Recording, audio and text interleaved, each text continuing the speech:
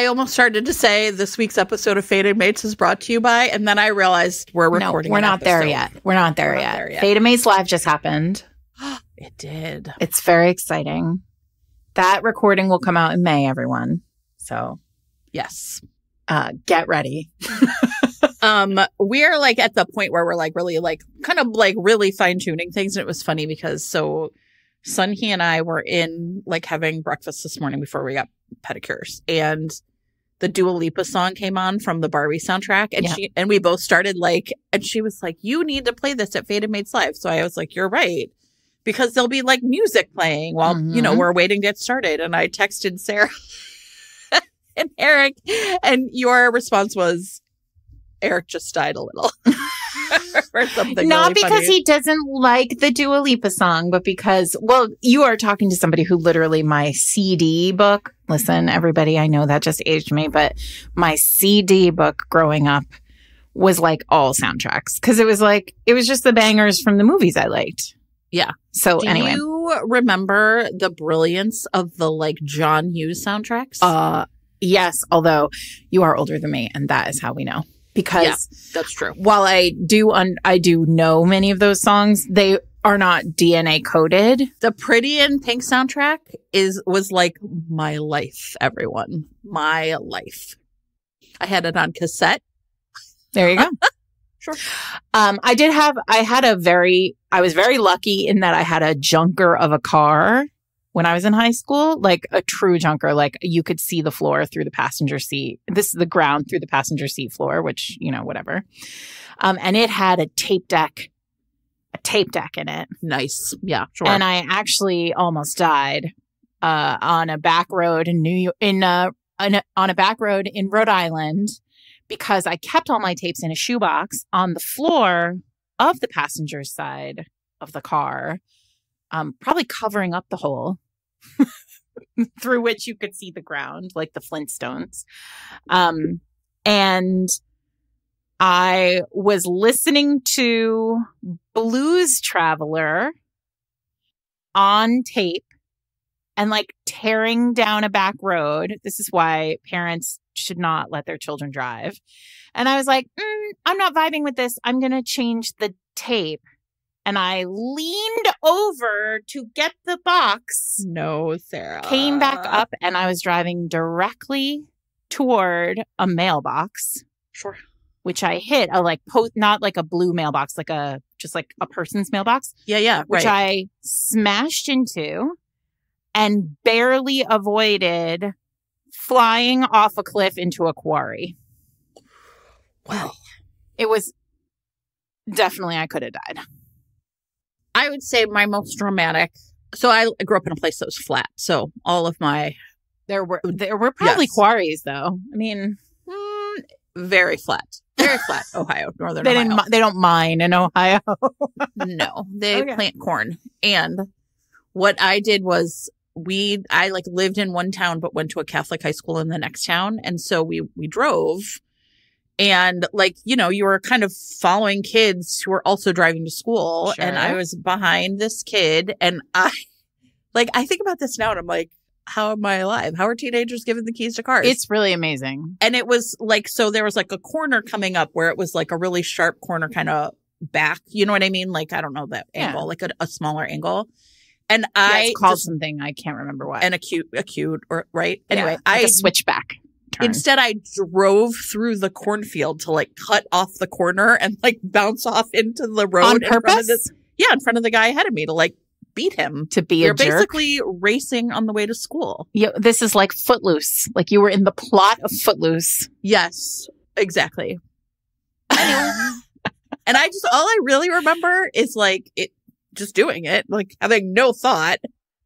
Just being stupid, being looking really behind dumb. me in the rearview mirror and seeing this kid's mouth hanging open. What the fuck did this dumb bitch just do? Well, you took out an acre of corn, but you did win, and that's what's important. Win, and that's what's important. Scorpio season for me all the time. All right, so anyway. No, and that poor farmer was like, "What the fuck?" And he knew it. He was like, "These fucking kids, these fucking kids, 1,000%." And now you are a middle school teacher. And you're getting your penance every day. every day, everyone, every day. Although it is spring break, so not today. Welcome everyone to Fated Mates. We don't always talk about bad driving. I'm Sarah McLean. I read romance novels and I write them. And I'm Jennifer Prokop, a romance reader and editor and reckless driver. I met a person the other day. I had a Zoom with somebody, and I got on and I was, looking like this. And she said, I'm a Fated Mates listener and this is amazing. And I was like, I'm Sarah McLean. I read romance novels and I write them. And she was like, yes! Oh my God, amazing. So hi, Morgan. I love it. Okay, so this week, everybody, we are talking about we're talking about Beauty and the Beast romance. It's like a classic for a reason and everyone loves it. We're really I feel like we're really doing the job here on these interstitials recently. Himbos, Great Happily Ever Afters, Beauty and the Beast. What else should we be doing, you guys? What are the big ones that we want us to do? I mean, and we have a great list, but sometimes it's fun to just do these ones that are really primordial to the romance genre, even, right? Like Beauty and the Beast is, man. Whew. Did you love fairy tales? Did you love fairy tales when you were a kid, Sarah? I loved this fairy tale. Okay. No, I didn't love. Here's the thing. Beauty and the Beast is one of the first fairy tales I think I interacted with where the heroine wasn't asleep or in a coma or doing chores the whole time. And was it the Disney version for you? Yeah, I mean, I knew the story. When I was a kid, I had a book of fairy tales that had all of the kind of they were not the Disney versions. They were it wasn't Grimm's. It was but it was the 70s, 80s. Yeah, it had fairy gold tales foil on the cover. I know the exact one I have. It's still in my classroom. Oh, and yeah. It says to Jenny from Mago, who is our babysitter. And it says the year I turned 5. Adorable. And so here's the thing. 6, maybe. Kids today don't have I bought my daughter when she was 5 or 6 a fairy tale book that is similar, the kind of compendium of it has them all, and she I don't think ever cracked it. I think because there were so many other books, and it's it's not like picture books didn't exist. We're not that old, but it's a really different. It's different. I feel like for us, getting an anthology. Felt like you were getting 10 books in one. So Beauty and the Beast, though, I feel like it's a real cornerstone text for readers, largely because of the Disney version. Sure. But when I was making that this list library of all of these books that I wanted to talk about, a lot of them predate. Historical romance has predated the Disney version of Beauty and the Beast. Sure. What year was the Disney Beauty and the Beast? I'm going to look it up, but it was definitely I want to say it was 1993. Wouldn't that be a shocker? I was going to say early 90s, right? 1991, which makes sense that Lord of Scoundrels came out fairly quickly after. We know from our conversation with Loretta Chase that she loves movies and she rewrote Mr. Impossible. She wrote Mr. Impossible as in dialogue with the Mummy. Lord of Scoundrels is a flat out Beauty and the Beast tale. We're not going to talk about Lord of Scoundrels except to say we love it and go listen to the deep dive. But Beauty and the Beast is a classic for a reason, right? Sure. Right. I mean, it's and like you said, I think I also liked it. Everyone's heard me say Rumpelstiltskin was my real favorite. Me too. But I liked she was not a passive bystander, right? And I also think that there was a lot of he was the one who was cursed. And cursed for being an asshole. Right. A flower will save you. Turn away from toxic masculinity. Could we make it any plainer? But also, listen, in 1991, that movie came out. It was absolutely, I mean, it rewrote my genetic code. Oh, yeah. For sure. Because between Belle going through that town, being considered weird because she always had her nose in a book, and then being swept up into this fantasy like castle where everybody's nice to you. And also he has a library that ends all libraries. Like the dream. Oh yeah, completely. Amazing. And there are so many. I feel like this is also if you like Google Beauty and the Beast romance retellings or whatever, it's like, you know, a scroll will unroll in front of you.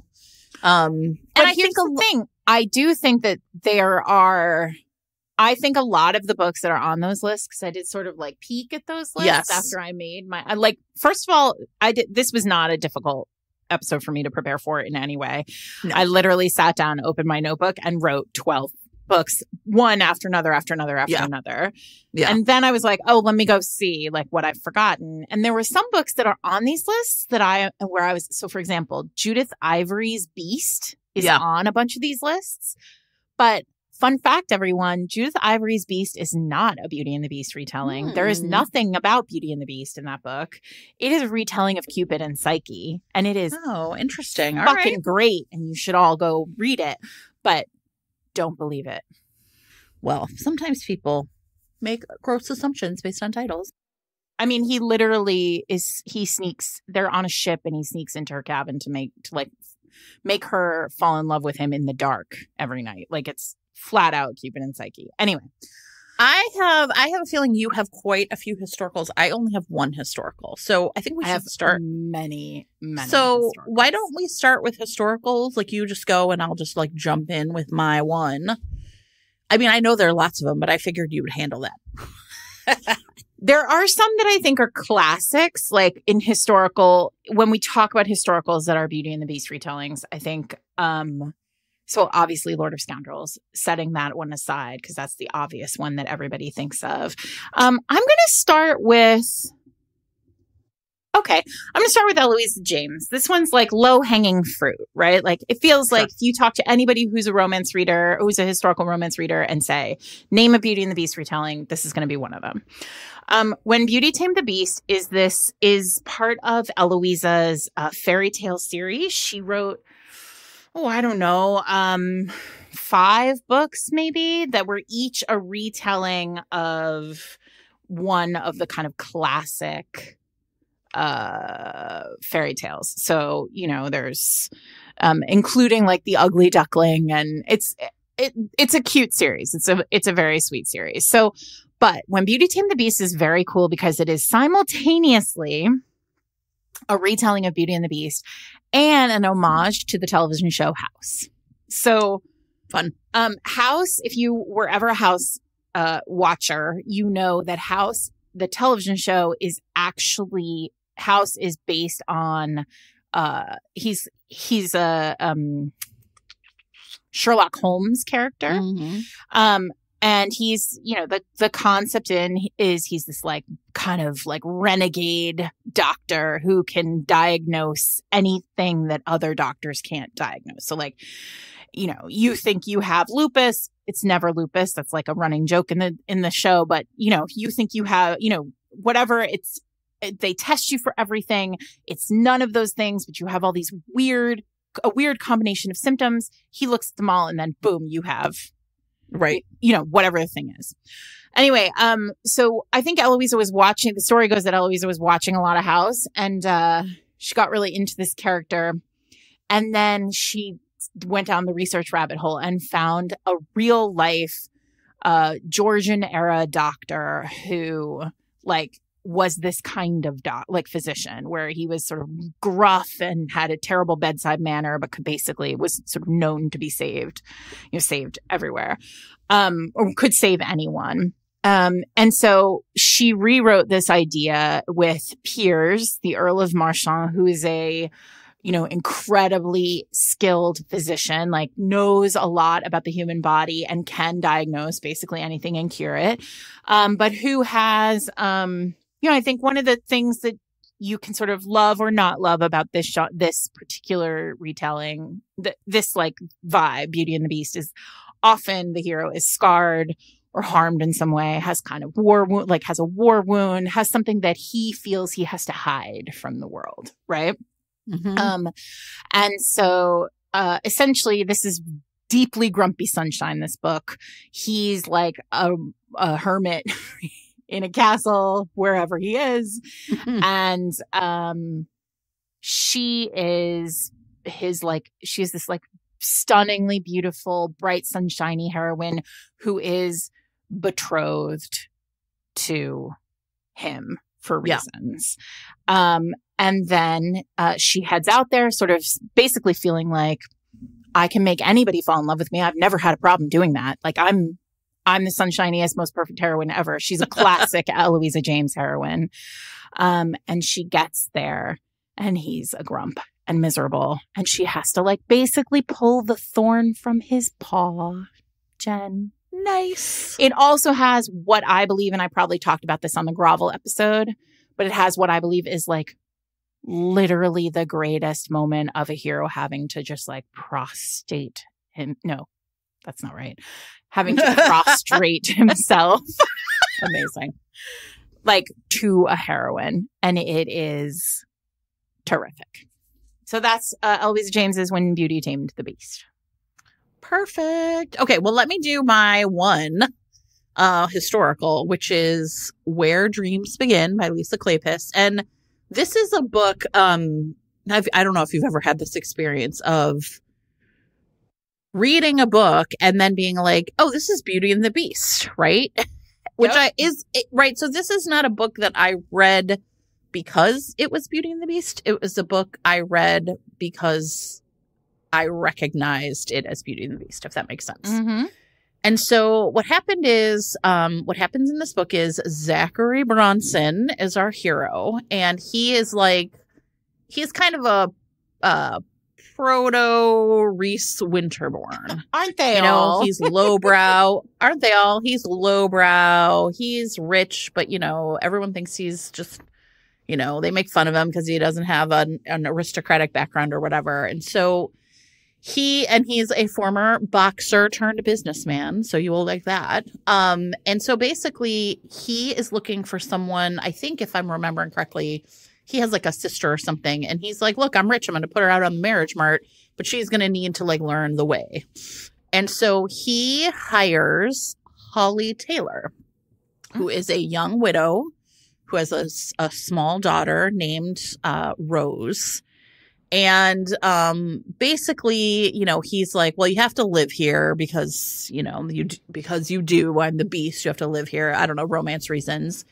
And here's the part that is funny because I went back to see if my memory was correct. Because sometimes you're like, I remember this, but is it true? Mm-hmm. The part that made me like kind of key into the fact that it was a Beauty and the Beast retelling is the description of his home.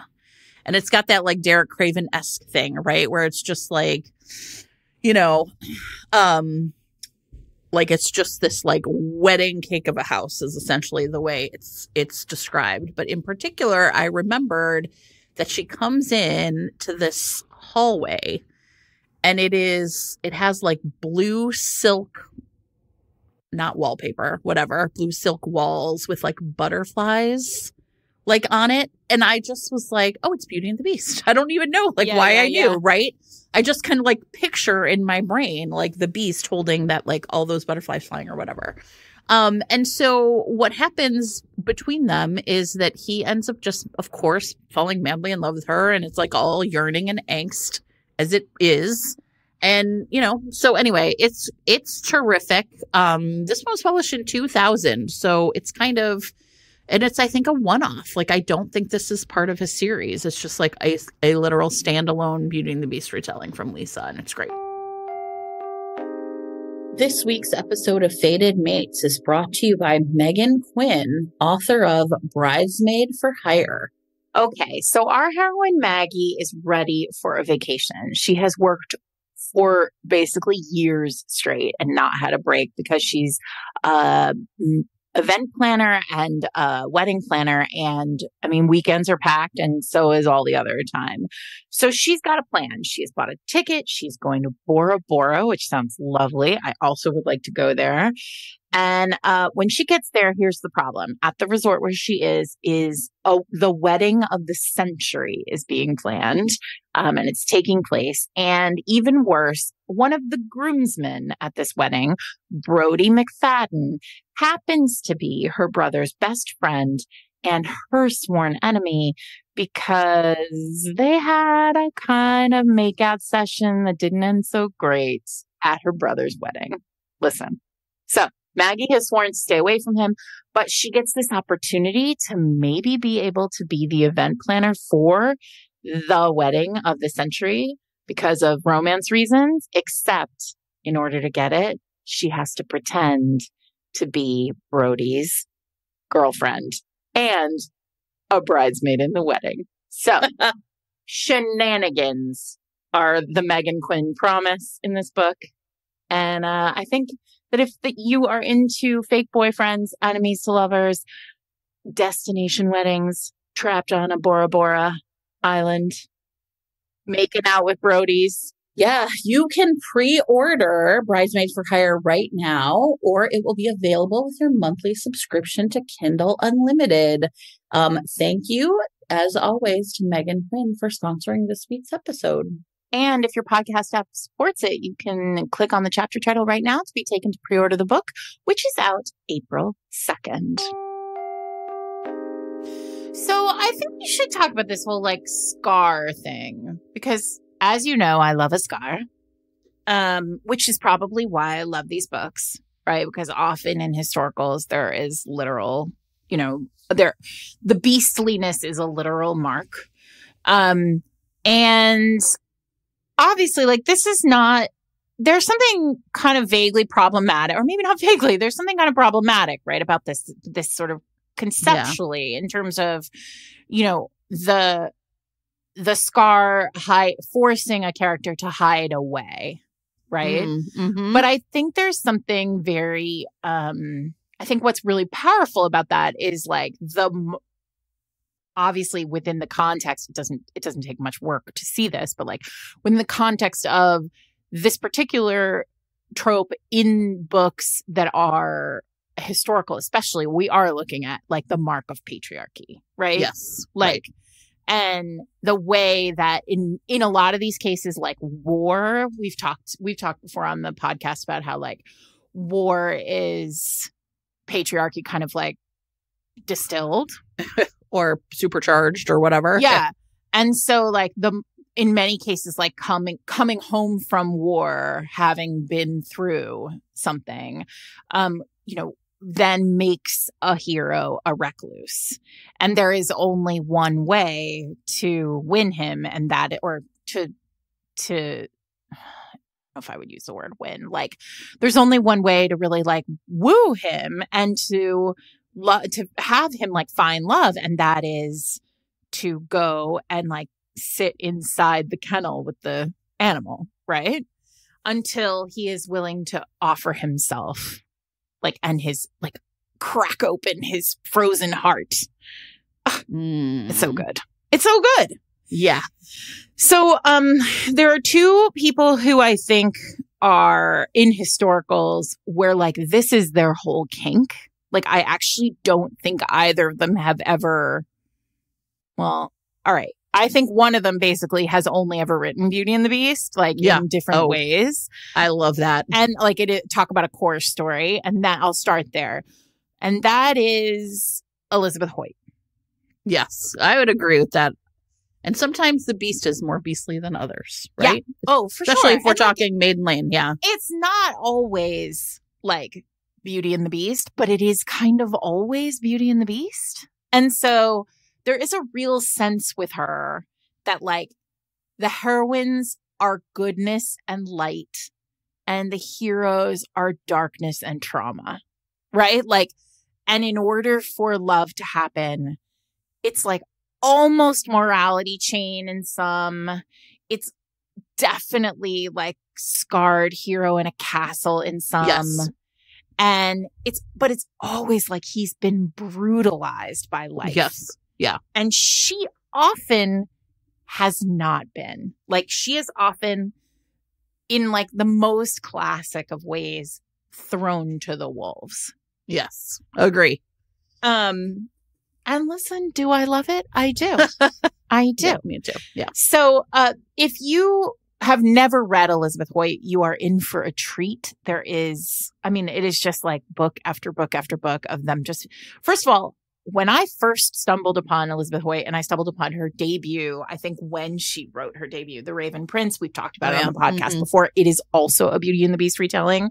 But the, like these books were sexier than any historicals, any really romances I had ever read. Like, so if you're looking for a historical that really is sexy, she's a good choice.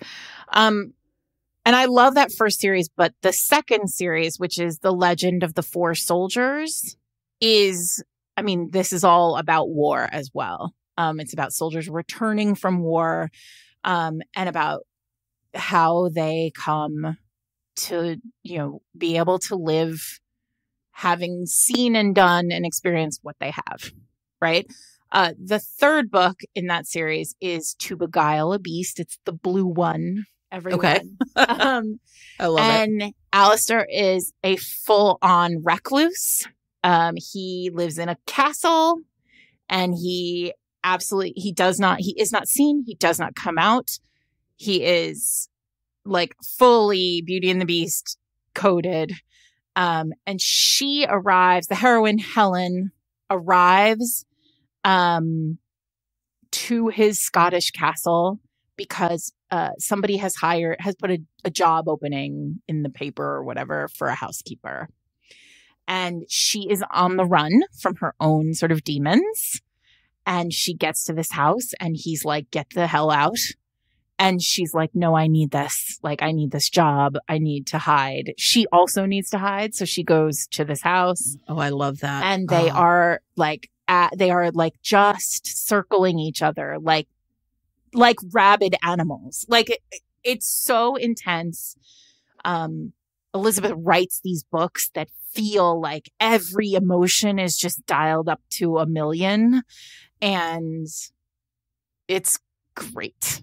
I have never had a bad time with an Elizabeth Hoyt book. Let me put it that way. No, yeah. And it's funny because you used to hear about her all the time, and now she hasn't written in a few years. But like, listen, if you're new here, right. Elizabeth is a really solid place to go. And you've got like 25 books to choose from. Who else do you think has like a Beauty and the Beast? Oh, are we still, it's going to be all me right now. I think it makes it easier to just kind of like make sense out of it. Yeah.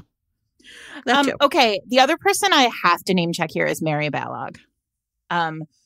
Who, now listen, these books are less kind of adventure-y fantasy historicals and much more like quiet, emotional turmoil romances. Like these books are, you know, really steeped in the history of the Napoleonic Wars. These heroes have come back traumatized by war. In many cases, they have PTSD. In many cases, they have some kind of wound or like long-lasting injury from war. The one that I think about kind of on the regular is Lord Carew's Bride. And Lord Carew has come back. This is like an ancient one. This is like real deep cut. Like, I love it. Was a signet regency. Oh yeah, that is a deep cut. Yeah. It's on my shelf, and I like every once in a while I pick it up and I just like read through the end. So this is the main character is Samantha, and it's like almost Austinian the way that it's the setup. So she's like taking a walk, and she meets this man who is she's like wandered onto the property of the Marquis of Carew, and she meets him, and he's like friendly, but like she thinks that he's just like a gardener. Yeah. And so like she comes back again and again, and they like have this friendship, but like she's, you know, a woman of means and a titled lady, and she like has done this. And so they fall in love in the kind of small the small space of this estate where he is basically in hiding. And then she ends up in London for a season, and there's another person. There's an old lover is back in town. And she, is searching for somebody to like kind of save her. And out of the blue comes Lord Carew, who has come down from his castle to prove that he is worthy of her. Ugh. It's really lovely. It's a quiet one. I mean, it's almost friends to lovers in a sense, but there is a real like sacrificing his the like bruised ego that has kept him away from society for her. That is like really the giveaway. Like that's really the business at the end of these books. Listen, Mary Balog writes a beautiful romance. Oh, and she's such a beautiful writer. Yes. Right? Yes.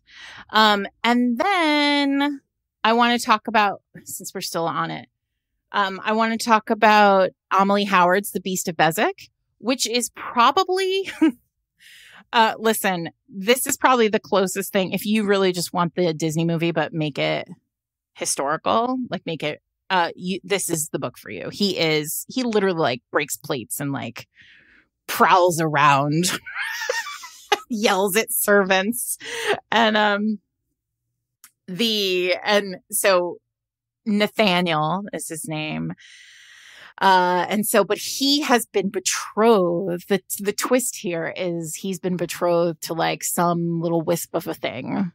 And when the whisper comes down to that woman, to the woman who he's betrothed to's older sister, Astrid like basically Katniss Everdeen's this man and is like, I volunteer as tribute.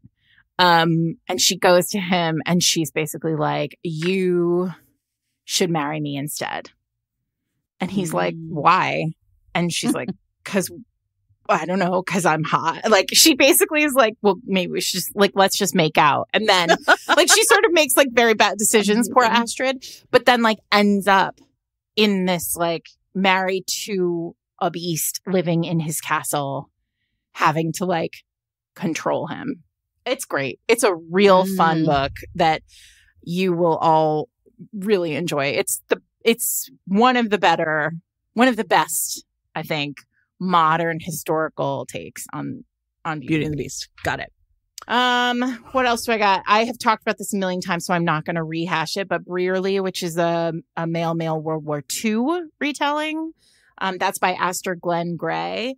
This is, imagine if Belle's father like wandered onto the grounds of the Beast's castle, picked a rose for his daughter, and then immediately was face down with a dragon. Like the Beast in this case is a dragon. And then they like fall in love. Belle's dad and the Beast fall in love. I love it. I mean, I can't complain. No, not at all. All right. So those are historicals.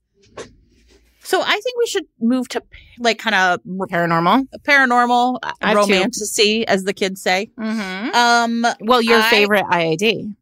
My favorite IAD is Demon from the Dark. And your favorite, you could argue, like Wicked Abyss. Wicked Abyss is great. Right? So I do think like paranormal, of course, which is just what we used to call it back in the old day, romantasy, I guess. It lends itself, of course, so well to this trope, right? So I was going to start by talking really quick about Demon from the Dark, which is Malcolm is a literal demon living alone, for the most part, on a planet where, because of his, like, he just avoids everyone. He just, like, stays in his own realm. And Carew is a witch who is essentially, this is in the Torture Island run of the series, gets sent there and she is supposed to essentially like bring him back, right? Like the bad guys running Torture Island need Malcolm for some reason. And he is just basically like, I don't know, this woman fell into my lap and probably I should eat her out. That's my first line of attack. I don't know what to do. I'll just, yeah. I'll just eat. And really, there's no going down from there. I think one of the reasons I really loved this book is that he, like, it starts off with like her going to like essentially like the Beast Castle, right? This cave or whatever. Yeah. And he's like hoarding water, and then they get sent to, it flips, right? And they get sent to Torture Island, which she is like, get me out of here. And he's like, no, this world is amazing. Water is falling from the sky, right? Like, and there's, and I'm sort of fascinated by, I think, like, what I think is the brilliance of that book is sort of taking them out of the Beast Castle and putting them somewhere he thinks is awesome and she thinks is terrible, right? And then having her like kind of have to try and convince him like there's better places even than this. So yeah, that's definitely one of my favorite. Do you want to talk about Wicked Abyss or no? Well, you just mentioned it. I mean, Wicked Abyss, he's basically the devil. He's the king of hell. Yeah. And she's like a perfect fairy. Like she's beautiful and perfect in all ways. And now the twist on that is that he steals her to hell because they have, because of romance reasons, they have been chasing each other for millennia. Right. And she doesn't remember, but they have been fated mates for millennia. Yeah. And so he steals her basically to his castle, which is the realm of all hells. And then they dance around each other. There is also, he basically at one point is like, I don't know what to do. Let's just eat her out. Yeah. Terrific. Sure. The best plan. No notes. And then, but what ends up happening with that, I mean, this has like a great moment. There are lots of, I feel like Cressley really it's one of the later books in IAD, but you could read it. You don't have to have read the whole series. You can really start there. But what's really remarkable about this is like, Cressley really is like cooking with so much gas by the time she gets to this book that like she's just taking every single risk. There's such fearlessness in it. And there are a lot of things that happen like in the end of that book that just feel powerful. Like the heroine just getting so much power over and over and over again. And ultimately like the hero having to choose to live in the world like Lord Caro's bride, right? Like, there comes a point in all of these books where at the end, like if you are writing a Beauty and the Beast retelling, at the end, he has to choose the world. Yes. Yeah. Because that's the growth, right? Like he has to come out of his reclusive space. Right. And choose to live so that he is worthy of her in the world. Right. And like, take the risk, right? Which is what love is. Love is a risk for all of us. I think there are few books that do that really as well as Wicked Abyss. Yeah. Well, and I think back to Demon from the Dark for a minute, Carew has a younger cousin or niece or something that she's watching, a little baby witch. And Malcolm is like, I know the job right now, and it is to protect the two of you. And Carew's like, no, not here. And he's like, yes, here. Right. And so like going into the world, it gets complicated by the fact that everything Carew is telling him is essentially like really against what he feels is right when it comes to like having a young, right? Yeah. And so I thought that was really interesting. So, well, it's interesting too. Like I think Cressley plays with Beauty and the Beast throughout the whole series. And then there's always that sort of underlying, and I'm fascinated by this in general in books. I think this happens a lot in modern retellings of not contemporary, but modern romance retellings of Beauty and the Beast, where the question is like, well, which one is the beast? Right? Like who is the beast in this story? Yeah. Right. And, it's really a compelling, I think Cressley like rides that line really well in a lot of those IAD books. Like the question there can be like, is Caro the beast? Like, and that is a fundamental question in the plot of that book. Like there's a massive betrayal in that book. And the question is like, has Caro been the beast all along? So yeah, I think it's a great example of it. This week's episode of Fated Mates is sponsored by Hannah Murray, author of Sharing Shane. Listen, you know Hannah Murray, you're going to get all of the good romantic angst and all of the super spice you want. So in this one, we have Veronica, who is all booked to go away for a week to Bermuda with her charming boyfriend. Instead, she finds him charming the neighbor. And so she's pretty mad. She needs someone else to go with her on this double occupancy requirement kind of resort vacation. And so what happens is she ends up taking Shane, who's a friend of a friend. And Shane is like too busy to take a vacation, but his boyfriend is like kind of like, maybe we need a break. And so he ends up, poor guy, in a beautiful beachside bungalow with a very beautiful Veronica and only one bed. Shane is grumpy and bearded, and Veronica is really ready to jump back into being single by jumping on Shane. But I think the thing is like there's all of this complex stuff happening because sure, Shane is bisexual and polyamorous, but like what happens when they get back home? Can this vacation fling turn into a future? This one's perfect for you if you've been looking for a poly romance, if you love an only one bed, if you love it when people make their exes jealous with the sexy times with hot, men and others. And if you love a vacation romance, you can get it in print or ebook. And if your podcast app supports it, you can click on the chapter title right now to buy the book. Thanks to Hannah Murray for sponsoring this week's episode. So maybe this is your other one. Is it Lover Awakened? Lover Zadist and Bella? Lover Zadist and Bella, yes. Okay. I mean, that's a classic, right?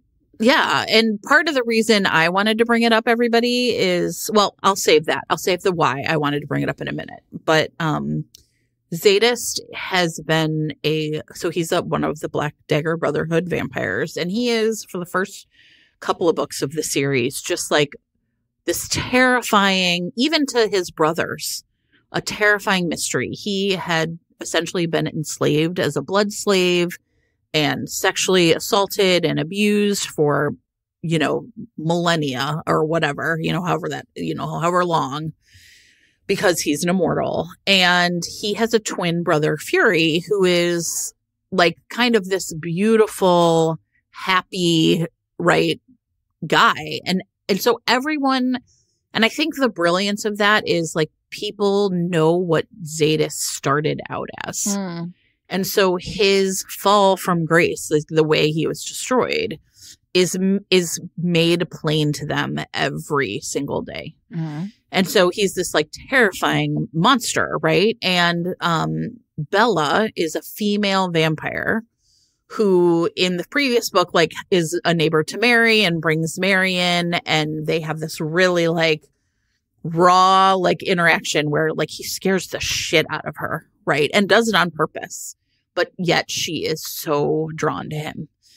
And he is, of course, like, I'm dirty, bad, wrong because I was abused, right? He's a victim of sexual abuse. And so I cannot possibly be good for her because she is pure good, right? And so this story is one that, you're just really like, how's it going to work out? Well, and also like through the first two books, there's just this like constant sense of like, he's dangerous. Like he's a live wire. Like we don't know what he might do. Right. Yes. And then it's worth reading the first three books of the Black Dagger Brotherhood in order, like starting and moving forward to this book, because I think the rescue of Bella, so Bella gets like in the second book, she is abducted by the baddies. Right. And she's like, I don't know, I feel like she's kept in a hole. I can't remember, but she's like something tortured in a hole. Like, listen, check all your content. This is all very like, if you have a content warning concerns, you should check them before you go into this. But she's kidnapped. She's being held in a hole, and he saves her. Yes. He's the one who rescues her. Yeah. And then he is the only person she will let near her, rather. Right. So he has no choice. Now, listen, vampires have to feed. And in the context of this series, they have to feed. It's sexual, and they have to feed from the opposite. Well, at least in these books, they have to feed from the opposite sex. Right. That all shifts later in the series. But what's fascinating about this is like she won't be near men, so he is her only option. Yeah. And it is such a clever way of pushing these two together. This is also like, you know how you have scenes that are just like so when a female vampire then goes into essentially a heat cycle, and it's called the needing, because you need to fuck, right? You need to, and in fact, if you are an unmated woman about to go into the cycle, they will like put you into essentially like a medical coma until it's over, because you literally, it's so painful you can't live through it. And the scene where her needing hits is like, because they hear also because can't the men smell it and then they go feral? Yeah, it impacts everybody around them. Essentially, it's like a heat cycle. So when they're all in the kitchen. Yes, and then like if you have a mate, even though it's like secondhand smoke. It's only like secondhand pheromones, right? But also like it's exhausting for the men. Like it's so they're like I'm going to lose 100 pounds taking care of this business. I mean, it is really for all of like the seriousness of these books. Like this whole conceit is so insane. It's great. But it is. I actually am on record. I don't love Zadist and Bella. He's like a little too mean for me, right? But this scene is fucking amazing, and I have read it a million times. Yeah. So here's the reason I brought it up, though, everybody. You have heard me say that J.R. Ward, has like managed to reboot this series. And I wasn't sure exactly how it was going to happen. But in the last book, which was called Lassiter, she reboots it so that at the end, there is a time jump forward like 20 or 30 years. And you're not quite sure what happened. And like some of them are still alive and some of them aren't. And like the Black Dagger Brotherhood is essentially like broken up or whatever. And there's all these like breadcrumbs about what she's thinking. But the next book, which is coming out, I think soon, this spring maybe, is called The Beloved. And it is Zadist's daughter is the heroine. And can you imagine that man with some vampire sniffing around his vampire daughter? And listen, I don't love that really. Like I'm always like, women are their own, men do not own them. Fathers, I don't give a shit. Like I don't really play that game. But I read this and I was like, oh, I'm down for this. I'm down for what's about to happen. So that is called The Beloved. And like I said, it is coming out soon. I don't know the exact date. Sometime this spring, I think. Okay, so, I have another one. Okay, that I have talked about before, but I stand by. Marion Pereira wrote a book called The Beast Prince a million years ago, and it is really a terrific fantasy. It was romantasy before romantasy existed, truly. So it's the concept is that there is every some number, there are gods in this world, and they're brother gods essentially, and each one controls some aspect of the world, of like nature. And so the idea is that this particular, and then each of the gods like lords over some area of what is, I think, Earth. Like, and so this particular god is the Earth god, and he can basically destroy, like he can manipulate Earth. He can make stone. He can make landslides. He can make like a volcano erupt. Like he sort of can manipulate the planet, the like earthiness of the planet. And every generation or so, he must be fed a virgin. Right? Sure. I love it. In order to keep him happy, because if he is not made happy, he has to he'll like destroy the village, like he'll destroy, the world that he is lord of. So he's now living in this like kind of rock formation. He's like built himself a Elsa style castle like up on a hill, and he lives up in there. And the heroine of this book, Katsumi, is the captain of the guard of the military of this like small outpost like community, and she volunteers to be the virgin tribute to this god this year. And she like trudges up the mountain and like walks into this stone castle, and he's just like laying like a cat, like just sort of fully naked and massive in his human form, waiting to be like honored. And she thinks she's gonna die, but she's going to experience what the French call the little death. Sure. A deep cut. I'm so A mad deep at you romance right now. cut. It's fine. So, and then of course you discover that like in actual fact, all is not as it seems with this like prince god. And he has lost his ability to like manipulate the earth, and his brothers, if they find out, are going to fuck him up. So amazing. It's really fun. It is actually, I don't know, maybe it's not that fun. It's really fascinating. It is dark and like serious in a way that, can really hit if that's what you're interested in reading. I love it. So I will say this. Marian reissued, this book was published by Sam Hain a million trillion years ago, and she reissued it a year or so back, and it is now dedicated to me because I have like basically been talking about it went out of print, and I've been talking about this book forever, and now it's back in print. And she said, and I don't know her, but she said, it's because I kept asking for it. So self-publishing is the gift that keeps on giving sometimes, because then people just be like, yeah, I'm putting it up there. This week's episode of Fated Mates is brought to you by Toby Carter, author of The Bottom Line. Stella Daniels, our heroine, is very, very loyal to her family. She has put her competitive finance career, which she loved, on ice and passed up a very big promotion to help her elderly grandfather manage his struggling funeral home. Here's the problem. This funeral home is right now in danger of closing. And so Stella's only option is to inject fast cash into this funeral home, which means she can't help grandpa during the day.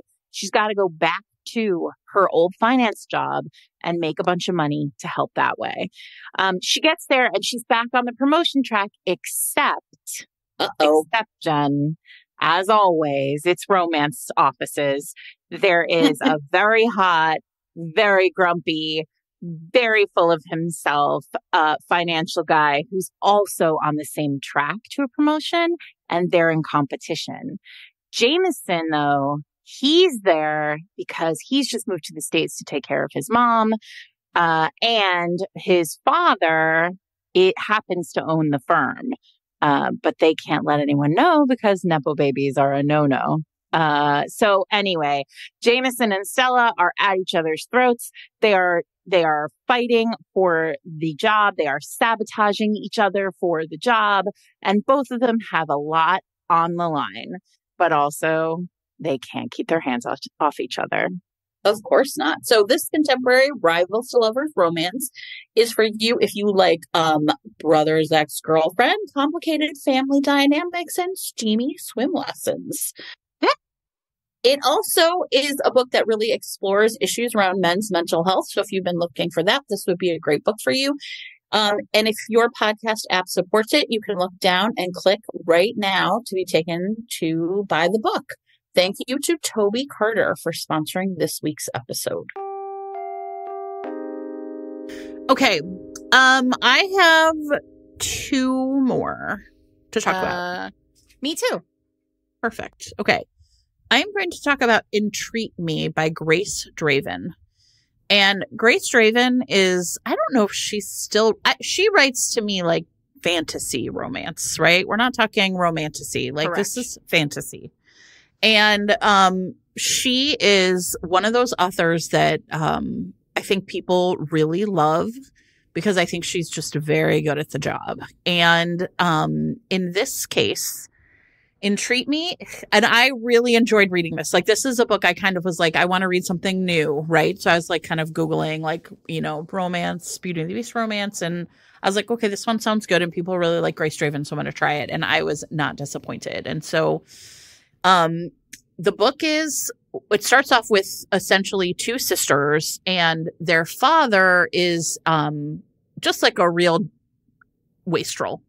He has gambled away the family's money, or they're not quite sure where the money is going, and it takes them a while to figure out. And her younger sister, the heroine's name is like Llewellyn. It's like a strange spelling. Everybody's sorry. Yeah. It's probably Welsh. It's Welsh. Llewellyn. Mm-hmm. Louvaen. Oh, I don't know. See? Okay. I'm just gonna call her Lou. Lou is a widow. And she'd moved back home. Her younger sister, though, is Helen, like kind of renowned for her beauty. Name is Destiny. That is not, I don't remember the younger sister's name, but it's something. Anyway, the younger sister is just so beautiful. And the man that her dad owes this money to, essentially, you find out pretty soon, has been like buying up his debt and encouraging him to get in more debt and to encouraging him to make even more risky, kind of gambles with his money, because what he really wants is the younger sister. Now, meanwhile, the younger sister has like a new man. And so Lou's just like, you're not going to get my sister. And he's like, I am going to get your sister because there's no other way out of this. And you have, 10 days or whatever. Next morning, Lou wakes up and her sister has run off with this guy. And the sister leaves a note that says, like, I know you're going to be really mad at me, but I don't think the sister quite knows what's happening. Like, I think it's like a coincidence. She's like, I'm going to run off with him. And the note is enchanted so that Lou can find them, because it's enchanted to his home. Now, the thing is that you're like kind of wondering is, he's going back, the home he's going back to has appeared in the prologue, where a warlord, I was super interested in this, named Ballard. His son has just been born. His wife is dying, and he goes in to see her, and it's clear that there's no love lost between them. And she curses him like on her deathbed. And he's kind of like, what's she going to do? Lol. Right. And his man of, his servant is kind of like, I wouldn't really be so cavalier if I were you. And so it's 300 years later. And you're like, wait, why does the younger sister's, beau have the same name as the son, the 300-year warlord? Like, what's going on? Well, the curse essentially was the Beauty and the Beast curse. So there is this magic that is seeping into the castle, and everyone in there is sort of stuck in time. And the son can like leave and try and like find cures or whatever. But he's called back when the magic is like up, essentially. And so that's the reason they went back. He felt this pull to like return home. And so Lou comes along, and, the son is like, Dad, I just really like this girl.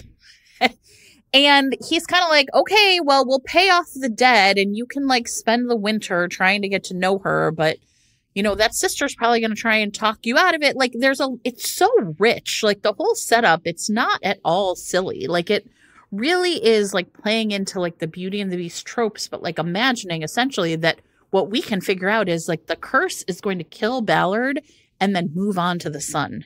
And so finding a way to break this curse is really important to everybody. And like the roses are like poisonous and like climbing up the walls and giving everybody nightmares. And Oh, it's great. I really loved reading it, and I was super compelled. Like, you know when you put a book down and you have to go do something, and then all you think about is like getting back to the book and finding out what happens next? Mm-hmm. That's why I felt reading intrigued me. It was awesome. That's awesome. Yeah, it's great. It's really good. So, I also feel like we have to just nod to the Ice Planet Barbarians and all alien romance. Like, I feel like there's definitely human heroine, alien hero, all has just like a slight vibe of Beauty and the Beast going on. All of it. I agree. So, yeah. There's that. I do have 2 contemporaries. I have one. All right. I want to start with, let's talk about Alexa Riley, who we never talk about for some reason. A long time ago, Alexa Riley was the Jessica Kane of their time. So I want to talk. Have you read Snow and Mistletoe, Jen? I have not. Which is about an audiobook narrator. I have not. I have a favorite Alexa Riley, but that's not it. I can guess which one is yours, you perv. You can't guess. It's like such a weird there are one. 12 million of them. Exactly. I'm like, you can't guess. You kidding me? You can't guess someone's favorite Alexa Riley. Everybody. No, impossible. Can't be done. There's impossible work. But Snow and Mistletoe is really fun. So the main character, it's a Christmas novella. Her name is Noelle, obviously. Of course it is. So she is an audiobook narrator who has been hired by this like audiobook producer. I think his name is Alex, and he spends a lot of time, like basically the moment he hires her, he's like obsessed with her voice. Alex has like a terrible injury from a past accident and lives as a recluse in a cabin on a mountain somewhere. So they do all of their work remotely, but over the last like however long that they've been working together, he has like basically become obsessed with her voice. He's obsessed with her. He thinks she's amazing, but he would never ever dream of telling her because he is not good enough for her, Jen. He just isn't. Of course he isn't. And they speak every day on the phone, and she is like just crushing on him so hard. Luckily, so some very serious audiobook emergencies happen on Christmas Eve. Of course. Audiobook emergencies. On Christmas Eve. Listen, romance is unmatched. The purest of romance reasons. There's an audiobook emergency. She has to turn in her final files on Christmas Eve. Like, it's a very serious thing. And then, would you believe, Jen, the power goes out? Oh, what a shame. And so, or the internet goes down, something happens, and she can't get her files to him digitally. So what is a girl to do but go out in the snow and find her reclusive boss's mountain cabin so she can deliver the files on time and save audiobook emergency and also get eaten out? Obviously.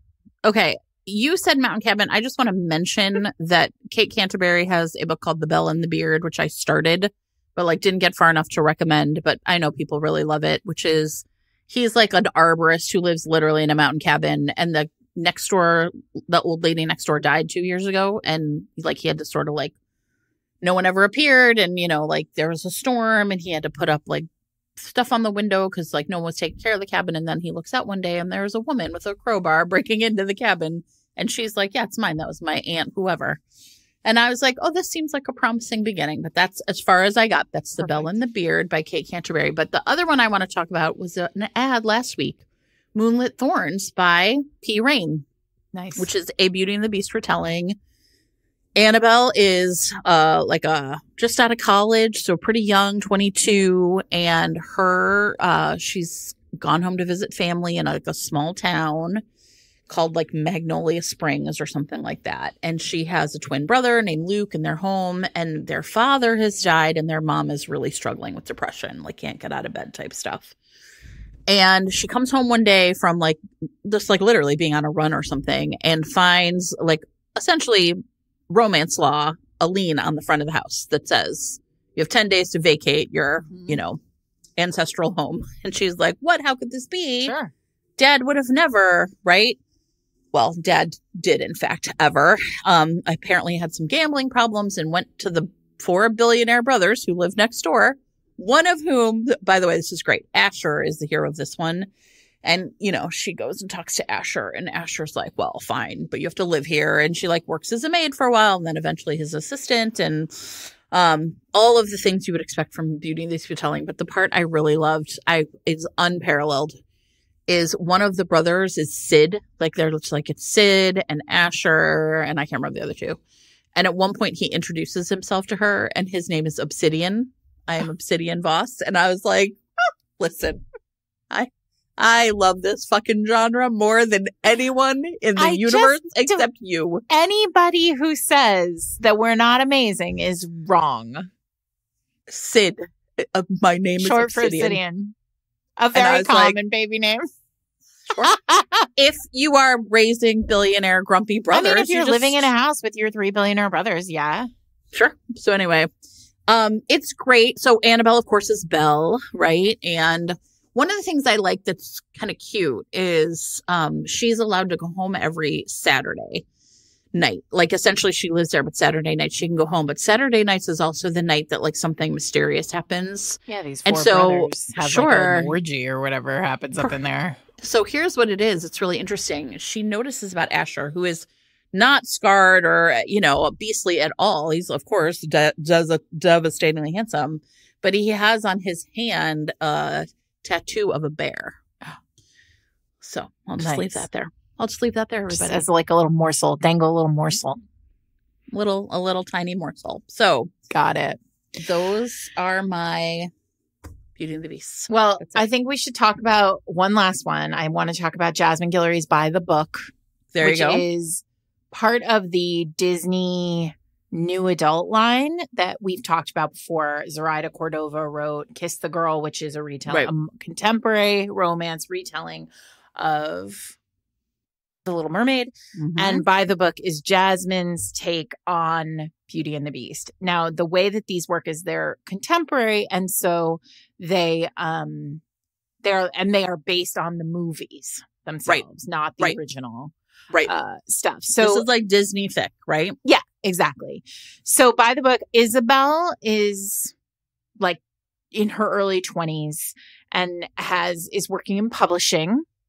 And she is desperate to get that promotion, like to like get noticed in her publishing house. And, she, overhears her boss talking about this like high profile, like recluse of an author who lives in Southern California and has just like not delivered. They've been like waiting for this manuscript forever and they haven't gotten it. And she's like, I know how I am going to show initiative and get seen by my boss and everybody else at this publishing house. I'm going to go and like get this guy to write his manuscript.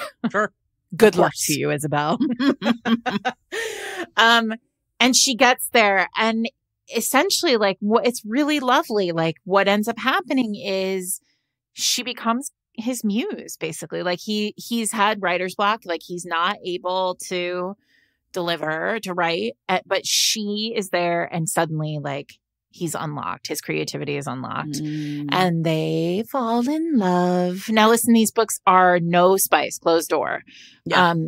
But Jasmine writes a romance beautifully. And if this is something that you think that you'd be interested in, or if you have, what I do with these books, I always recommend them to like young people. Like if you have a young person in your life who loves a rom-com or like loves romance, but maybe isn't quite ready for, the Alexa Riley of it all.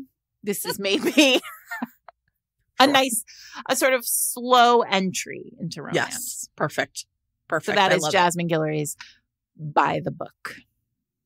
Amazing. All right. Well, what a fun trope.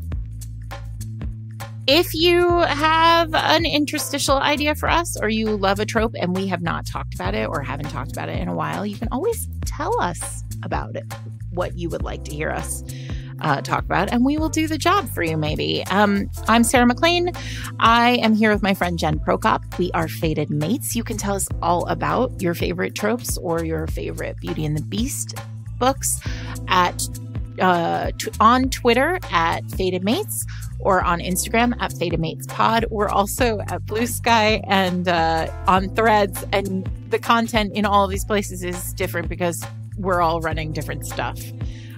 So enjoy yourselves, everyone. If you really wish you could have more of us every month, you can join us on Patreon at patreon.com/fatedmates.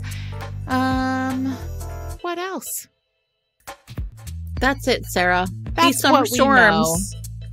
Thanks to everybody who came out on Saturday night for Fated Mates Live. It was a real blast, and we had a great time. All right, everybody. See you next time.